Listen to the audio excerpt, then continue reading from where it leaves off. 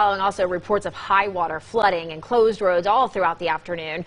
Take a look at your screen, everyone. This is Snap Road and Rivergate Drive. This is in Sevier County. Now, Snap and Rivergate, just a couple of the roads closed due to flooding today. Yeah, also in that Sevier County area, our crew encountering this high water at Red Bank Road. And also more in Sevier County, people taking part in the community's Code Red alert system, getting that warning message this afternoon.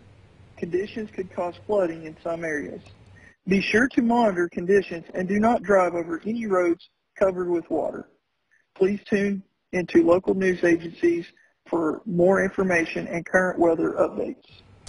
Also, Pigeon Forge police posting a flooding picture on Facebook, warning anyone who had parked along the banks of the Little Pigeon River to move their cars with the river rising quickly. Well, we sent WATE 6-on your side reporter Laura Holm to Pigeon Forge today. Team coverage of today's weather impact.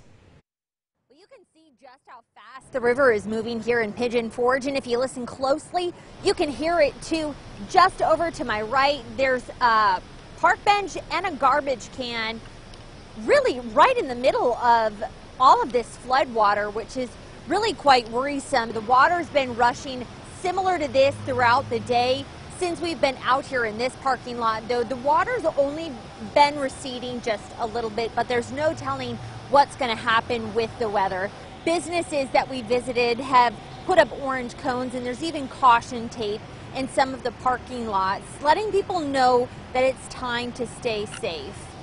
Since we've been down here at this parking lot in Pigeon Forge, we've had a number of people roll up and they've been snapping pictures because they just haven't seen anything quite like this in Pigeon Forge before on any of their trips. Well, when we rolled up, I pointed out right here that I thought this was supposed to be a fence, and that was a bench, and it was under the water, so we were all a little bit shocked. It definitely is quite a wonder to come down and just watch the water like this. I just came to check out the water because I heard it was flooding in some areas, and I knew this area gets pretty bad at times. Now, this parking lot doesn't look how it usually does. We've got a number of open parking spots, and then we've got picnic tables that you can see that were clearly pushed up away out of the river so that they wouldn't get stuck in the flooding.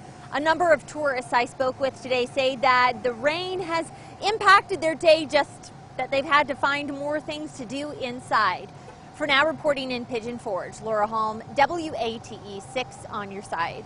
All right, thank you, Laura. Now, the rain prompting changes for visitors to the Smokies. Yeah, rangers in the national park having to close Cades Cove Loop Road at one point due to the high water there. Also in the park, the Elkmont campground was evacuated because of some flooding. Yeah, the Park Service making that move out of an abundance of caution, telling us that nobody was in harm's way.